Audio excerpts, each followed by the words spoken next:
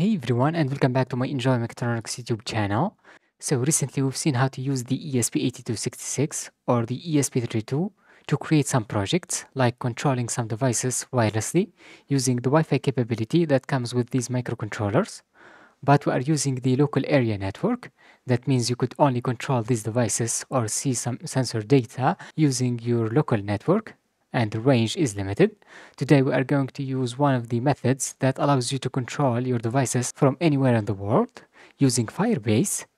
By the end of this video, we will be able to control this LED. And without any further ado, let's dive right in.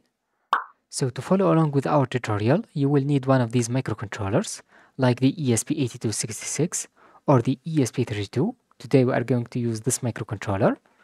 And you will need an LED with a 220 ohm resistor or 100. And to make the connections, I'm going to use this breadboard. We don't need to use some jumper wires, so I will connect it directly. This is the positive lead. And here we have the digital pin number 4. And I'm going to put the other leg to the other side.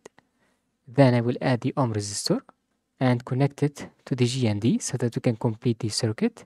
In our next videos, we are going to control some high voltage devices using the relay module and create our home automation project. Also, we could send some data, like this sensor data, that allows you to detect the gas leaking, but we are going to create this project later on. Then I will connect the USB cable. And let's move on to the computer. First of all, you have to go to this link, firebase.google.com. And if you don't know what is Firebase, it's the Google's app development platform that allows you to use some of the tools that comes with it. In our case, we are going to use the database that allows you to store some data and be able to control our ESP32 and interact with it from anywhere in the world. Of course, you need to have a Gmail account, and I'm already logged in using the email. Then we can get started by pressing this button. You notice that the language is set to French. I'm going to change it to English. Now we can create our project, and let's give it a name like ESP32 LED control. Also, we have to accept the Firebase terms, and I will confirm. Then we can hit continue. The Firebase platform provides you with other tools like Google Analytics. You could enable this option, but we are not going to use it for now. We don't need it. Then we can create the project, and I think it will take about a minute to set up the project. Then we can hit continue. As you can see, we can build the apps for mobile as well as for the web. Also, we have Unity, and this is Flutter that allows you to create your mobile applications. On top, we have the project name. You could also create another one by adding a new project. Now we'll be able to use one of the biggest features of the Firebase platform, which is storing the real-time database. In our case, we are going to store the state of the LED. Then we will use the ESP32 to get that state from the real-time database so that we can turn the LED on and off. We can go to build, and here we have real-time database. Let's create it using this button. So the information will be stored in the cloud. Here we can set the location. I'm going to set it as default, United States. Then we can hit next. And here we have two options. One that is called locked mode, but in this case you won't be able to read or write the data. That's why I'm going to use the test mode. In our next videos, I'm going to show you how to use the locked mode. I'm going to enable it. And here we can create some kind of a variable that stores the data. By default, we have null. Let's press the plus icon. The key is like the name of the data. For example, we can use LED state or LED/state. And here I'm going to use a value. 0 means off and 1 is on. By default, we can set it to off. And we can specify the data type. Here we have different options like Boolean, number, object, and strings. In our case, we are using numbers. Now to have access to this information from anywhere in the world, we can use our ESP32 to access it, as well as the smartphone, and control the LED as long as you have internet connection. Here we are missing something, which is the security part. The Firebase platform allows you to add some authentication features. For example, we can set the email and the password of the users that can access the LED state. To do that, we can go under Build and Authentication. Of course, you are not going to implement that. It is created for you using Firebase. As you can see, we have different options like email and password, phone. Also, we can use Google, Facebook, and so on. And these are called providers. In my case, I'm going to use the email and password. Let's enable this option. and hit save. At this point, we haven't added the users that can access the database. Let's go under users and add a new one. For the email, I'm going to use my own, and you can set the password. So the user in this case is our ESP32 microcontroller. Let's open up the Arduino IDE. I've already created a basic code that allows you to control the ESP32. Basically, we are going to use a library from the library manager. Just search for Firebase ESP client, and let's go down here. The library that we need is this one.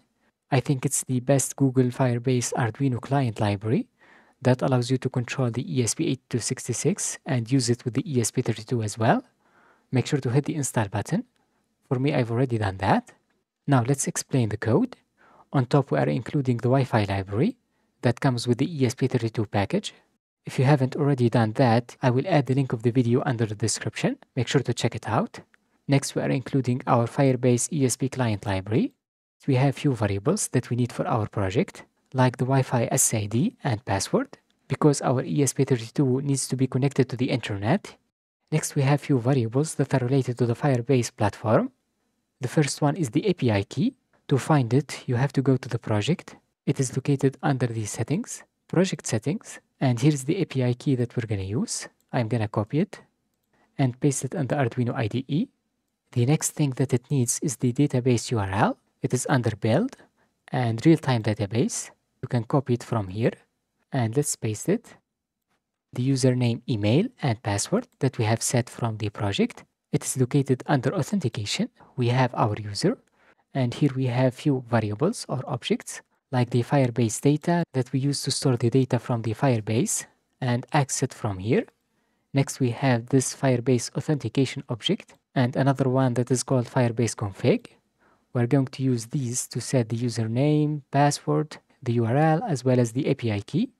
And finally, we have few variables that are related to our project, like the LED pin. I have connected to the digital pin number 4. And under the setup function, we have the pin mode so that we can use the LED pin as an output device and control it by turning it on and off. Also, we have the serial monitor.